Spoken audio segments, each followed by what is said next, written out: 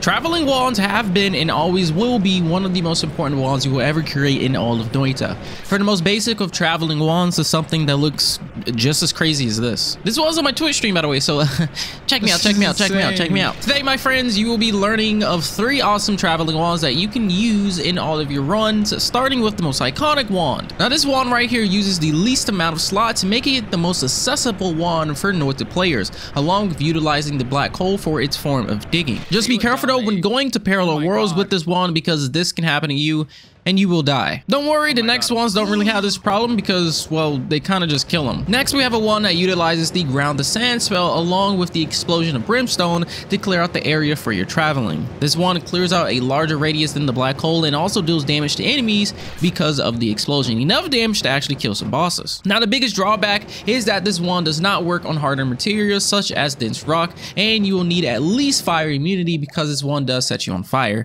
and no one likes to be set on fire. Although the circle of vigor will heal you. And lastly, we have the awesome late game traveling wand. This utilizes the touch of smoke spell along with matter eater and drill shot for the clearing out of areas for your travels. Although it's not as fast as the other wands, this one can be used to one-shot most of the mobs inside of Noita, and it can protect you against polymorph liquids because of the touch of smoke spell. In my opinion, this one looks the coolest of the traveling wands because I don't know, I just like it. Now, all of these wands can be found in the Discord below, along with other wand creations from the community, so make sure you guys join that. And thank you guys for watching, and I hope to see you next time.